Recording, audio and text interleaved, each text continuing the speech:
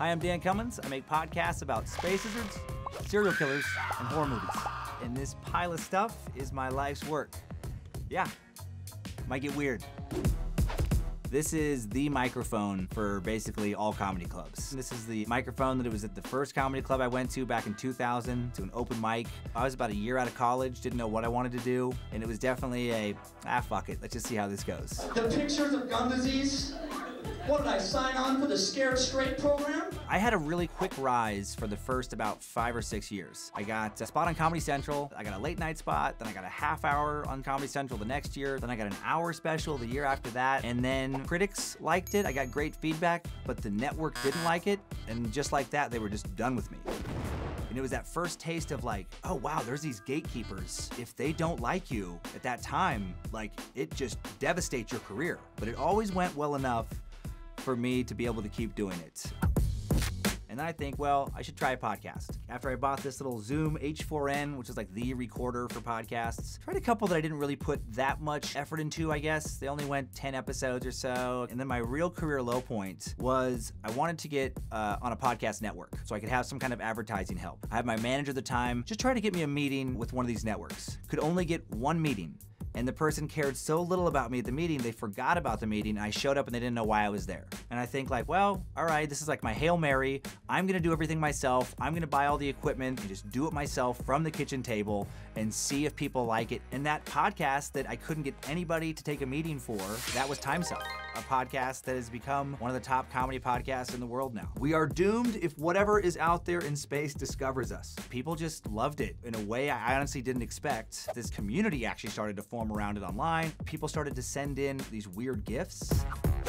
One of my early favorites was this custom TimeSuck championship belt. The backstory on this belt, it says, "What is big deal right here?" And that is a quote from a made-up version of a Russian serial killer named Andrei Chikatilo that I turned into a fictional wrestler, and it became this catchphrase, "What is big deal?" I just love how like this is so weird. Weird to get a wrestling belt, extra weird to get a wrestling belt based on a joke about a serial killer, and then customized to like podcast references. It's just so unique, and I love it so much. About a year and a half into the show, I think, someone told me about Patreon and about having like subscriptions. I didn't even know about that. And so I conceptualized a companion show for TimeSuck that people would get every week that would be this kind of clubhousey, like inner circle show for the diehard TimeSuck listeners. And that became the Secret Suck. And people who listen to the Secret Suck and support us on Patreon were called Space Lizards. We used these masks in a stand-up special I did where I made some inside jokes about space lizards. And we had people in the audience wear these masks. Goddamn lizards! I'm sick of it! What's so cool is these people have so much fun being in this clubhouse with us that they're willing to financially support us and allow us to take like the most creative chances. So thanks to the support of the Space Lizards, I felt like I could take more creative chances. And I didn't need anyone's approval other than the audience. One of the shots we took was Scared to Death, which is a horror podcast. I loved horror before I loved stand-up. Lindsay, my wife, had quit her job in real estate to start working behind the scenes, and I was like, what if we could do a show together? She gets really scared by horror movies, and so the concept was pretty simple. I tell the scariest stories I can think of to her, and if I can scare the shit out of her, it'll scare the audience and hopefully work. 3. Bang! Back at the bar, the partition slammed down, making it sound like a gun had gone off. The good news was it scared the audience too, and we built a whole nother show with a whole additional following, and it's been awesome. And this thing that got sent in for Scared to Death was made by somebody who makes props for horror movies. So how cool is that we have a custom prop made for Scared to Death by somebody who does that for a living?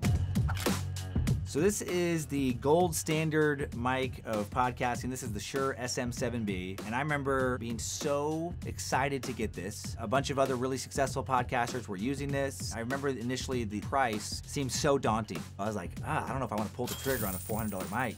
And then thanks to fan support, was able to get one and started just reinvesting into tech in the show. And now I think we have 7 or 8 of these. It's just so exciting to reinvest in what you love. And that's the thing for anybody, wanting to get into all this, if you're like, how do I get from not having any fan support to where you are now? The biggest thing is you have to pick something you really, really love. That's the big thing. Find what you really, really love and then work your ass off on that, and your fans will feel that passion. Thanks to the success of TimeSuck and Scared to Death, we launched a third show. It's called Is We Dumb? It sounds like in this magical situation, you gotta drop your keys back in, you gotta start claw machine all over again. Every time you leave your house. Now we get weird fan art like this cornergram, Is We Dumb? And what's interesting about this newest show is it's kind of come around full circle in a way where that's the show that's the closest to my stand-up. And the feedback's been amazing. So now we have our little three-headed snake here at Bad Magic Productions. It's all so weird and awesome and literally would not be possible without fan support. So thank you, motherfuckers, for making this work. From mics to cornograms to severed arms. This is my stand-up and podcasting career in objects. See you on the web, Space Lizards. Hail Nimrod.